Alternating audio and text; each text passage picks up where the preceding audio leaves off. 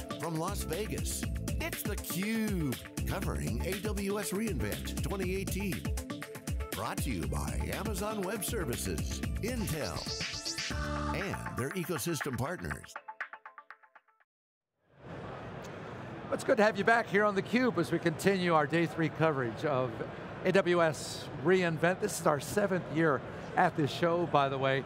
And it was just a little itty bitty thing some 7 years ago. It's grown to almost 40,000 plus this year, and I think most of them are still here enjoying day 3. We're back at night with John Walls, and we're now joined by Dan Potter, who is the Vice President of Product Management and Marketing at Attunity. Dan, good to see you. Great to be back at theCUBE. You're a CUBE alum. I am a CUBE alum. Right. Yes, I am. And Rebecca last year, 2 Bostonians, so again, I'll try to interject when I can. Yeah. Right. You don't speak our language, Yeah. we can translate. It's all right, Dan, So it's okay. We were saying, before we got started here, you go to a lot of shows, right? Yes. And so everyone has its own personality, it has its own rhythm, its own vibe. I mean, how would you characterize what you're seeing here, especially, here we are, day 3, and it's still alive and thriving? It is absolutely overwhelming. This is my 3rd.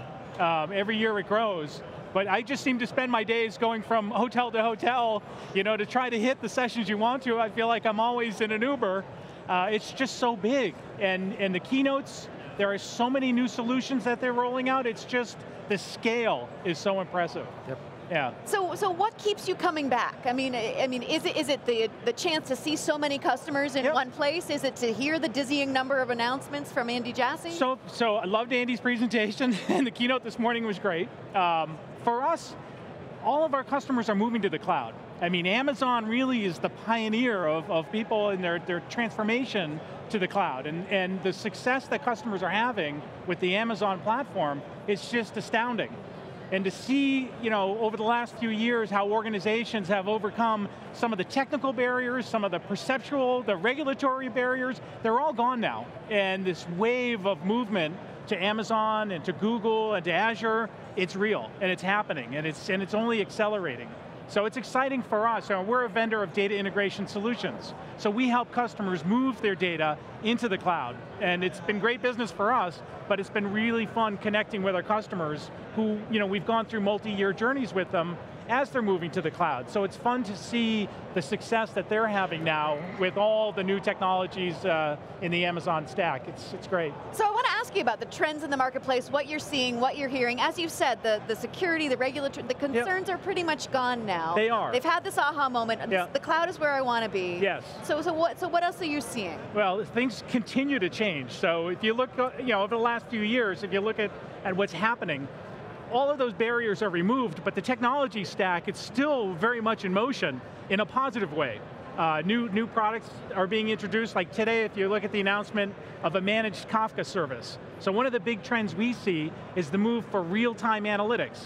And to empower real-time analytics, you need real-time data movement infrastructure, and Kafka is becoming an integral part of our customers' data integration fabric. So, that trend to real-time analytics and having services like Kafka now on the Amazon platform, really important.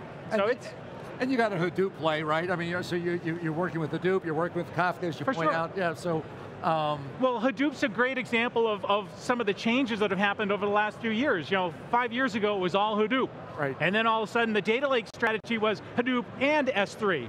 And now it's Hadoop, S3, and it's Snowflake. Right. There's so many different technologies that are really purposed to solve very particular pain points. This is the excitement for customers to be able to have this array of different technologies, and done right, if they have an architecture that supports them in moving that data where and when it's needed in whatever time frame, and structuring that information so it's analytics ready, that's the value. And that's some of the real innovations that you've seen over the last few years as this has all started to mature. Yeah, well, I mean, take me through the data decision, if you will. What am I going to leave on-prem? What am I going to move into the public cloud? Because as the volume of data grows, right? Yes. We're hearing about trillions of processes within within seconds. Yep. That's a big nut to crack for a lot of people. What do I leave put in my legacy system? What do I move over? How reliable is it? What's the latency factor here? How do I make sure everybody gets to it, who needs to get to it, if it's over here and over here? Exactly. So take us through that. So there are two big use cases that we see. One is analytics workloads. The cloud is a perfect place for analytics. It allows you to create a very large data lake, bring in all kinds of heterogeneous data, bring it together, perform real-time transformation and deliver analytics-ready data to a wide variety of different business users and use cases. So the cloud is really well purpose-fit for analytics. If you look at all of the innovations that you've seen this week, a lot in AI and machine learning, a lot in real-time analytics. I mean, this is the elasticity of the cloud and the storage capabilities and the cost benefits of being able to store lots of information and to be able to run different processes, analytic processes when you need those, scale up and scale down. Perfect fit for analytics. So that one is an absolute no-brainer. We see a lot of people, this is the first choice.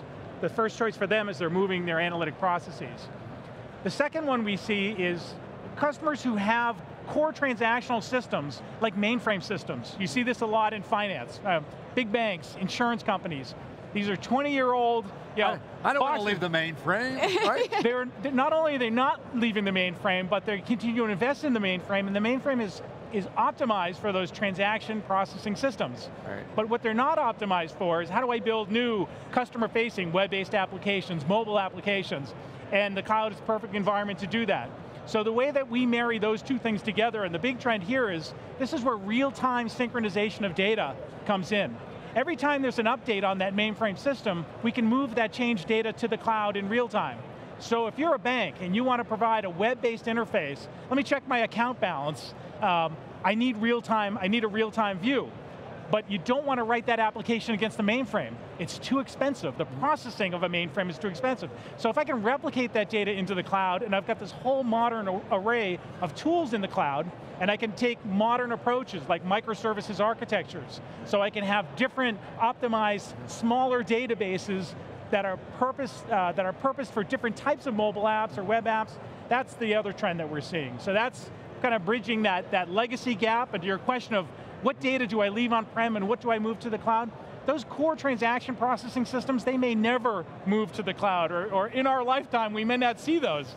Other databases, other applications are lift and shift movement to the cloud. So things that are more modern architecture, we're seeing a lot of lift and shift directly to the cloud. But it's going to be a mix for some time.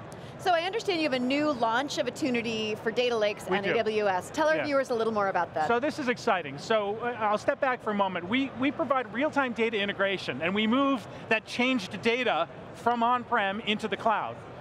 Moving the data is the first step, and it's an absolute requirement. But what really needs to happen, in order to get the value from your data lake and cloud, you need to be able to not just move the data, but shape that data and make it purpose-fit and analytics ready. So if a use case is analytics, and I want to be able to shape this data into a data mart, or I want to create an operational data store for real-time reporting, or I'm a data scientist, I need a historic data store on a subset of information. Those are the analytic-ready data sets that need to be created, and we're doing that end-to-end data pipeline. So real-time data movement, shaping that data, making it analytics ready, and fully automating that process. So it's a streaming data pipeline process that is really leveraging the best of your core transactional systems, mainframe, SAP, Oracle, legacy apps, files, and moving that to the cloud in real time so you can take advantage of all the wonderful capabilities on the Amazon platform. So we've been talking a lot about the changes in the data integration space and sort of what we're seeing. What are your biggest challenges and biggest opportunities as you're looking to 2019? So the biggest challenge is that there's a lot of moving parts. You know, if you look at, again, you look at the last 5 years and how many things have changed. As an enterprise architect, they must scratch their head every morning and say, what else is going to change? I thought we had this figured out. So it's a challenge for us because there's a lot of different targets to support. Different clouds, multi-cloud, multiple technologies. But that's also the opportunity. The opportunity here is that for us to play that role and to help customers move data where and when they need it to whatever technology, we're completely agnostic. So if a new technology comes up like a Snowflake, great cloud data warehouse built on top of S3, we've seen a lot of customer interest in that, and that's been recent. The last 2 years out of nowhere. But very large enterprise customers that said, I want to jump on Snowflake. So for them to very quickly say, all right, now I'm going to point my data, in addition to Hadoop on-prem, I'm going to point it into the Amazon cloud, load it into Snowflake, automatically build out that data warehouse for me, and let's get real value. That's the opportunity and the excitement for us. It's never stale. There's always lots of work to do, and the types of impact that it's having on our customers. Again, it's really transformative to watch them go from the traditional monolithic, slow, traditional warehousing processes to more dynamic, real-time, spinning up data marts for business users very, very quickly so business users can have better insights faster, make better decisions quicker. That has the impact that these organizations have been looking for, and that's why they're investing so much in the cloud, so they can have that business impact, and we're really starting to see that. It's almost good news, bad news, right? The good news is, things will always change. The bad news is, things will always change. Absolutely, but that's what makes it fun. And every year you come here and it's just, there's a buzz. There's always something exciting, and there's been some great announcements over the last few days, and including ours, and it's been fun. Right, Dan, thanks for being with us. Happy to be here. Good to have you once again on theCUBE. Thanks for having me. See you soon, I hope, down the road. I hope. Dan Potter joining us here on theCUBE, back with more from AWS reInvent after a short break.